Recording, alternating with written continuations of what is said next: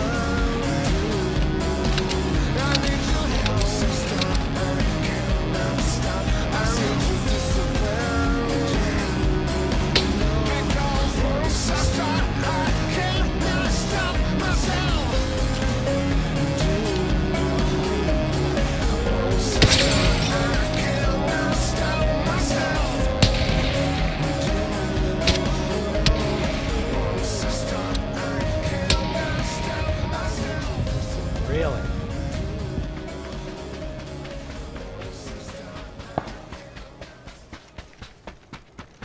I'm not going into details.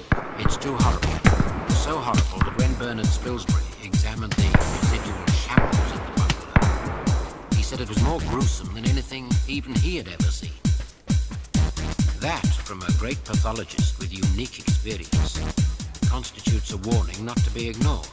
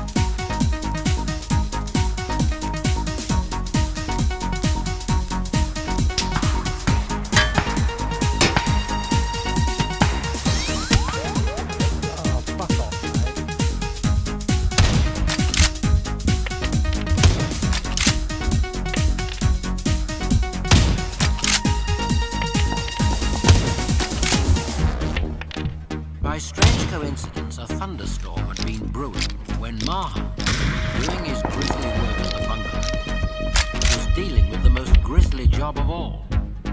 The head of the woman's head. He had severed it with a pipe, built a huge fire in the sitting room. Got him. Placed her 637 meters. head then Win 94, 637 meters. Wallace, who edited the transcript. Then the storm broke with a violent flash of lightning and an appalling crash of thunder. As the head of Emily Kay lay upon the coals, the dead eyes opened, and Marhunt fled out to the deserted shore. When he nerved himself to return, the fire had done its work. Fuck off!